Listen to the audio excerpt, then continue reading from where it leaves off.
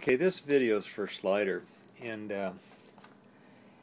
you made the comment that you could just take a couple of pieces of aluminum and form up a rechargeable cell, and I was really skeptical, but I thought I would try it, and man, it worked. I can't believe this worked, and I don't know why we haven't done this before. Maybe we have, and I just haven't done it, but I'm in my kitchen here, my little kitchen, and I'm just using plain old aluminum foil I get at the dollar store. This is bottled water and this sea salt.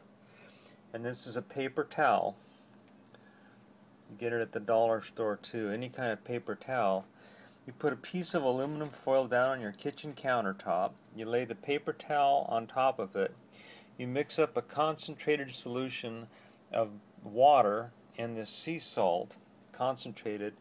Put that on the paper towel. Put the other piece of aluminum foil on top, and then you charge it with about 3.5 volts. And this puts out a lot of amperage, one of these lithium-ion batteries.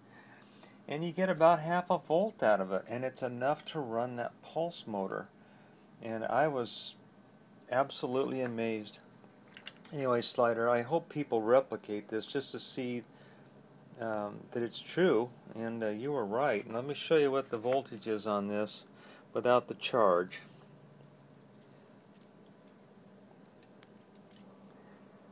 I've been charging it, so it's still got something in it. It's got about a quarter of a volt, because I've been charging this thing up. Okay, let me throw some juice on it here with my little battery.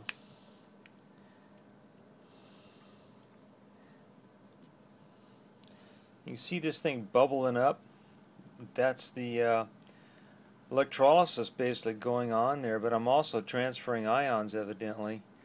And now I've got a charge like a capacitor, like a supercapacitor between these two plates.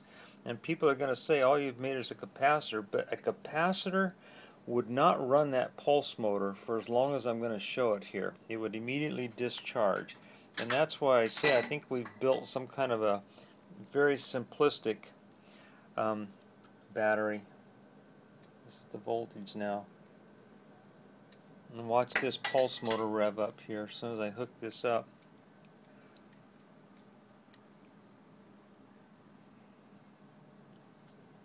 And there goes the pulse motor. You can probably see the LED blinking too.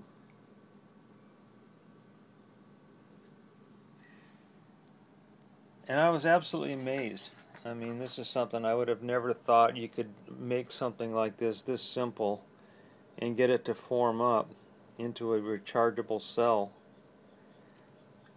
using just aluminum foil, a paper towel on the kitchen countertop with these ingredients: aluminum foil, bottled water, sea salt.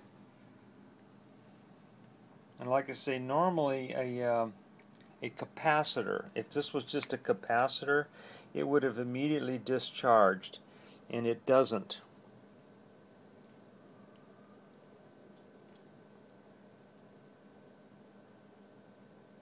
I mean, that to me is absolutely amazing, and I don't know why we haven't done this before.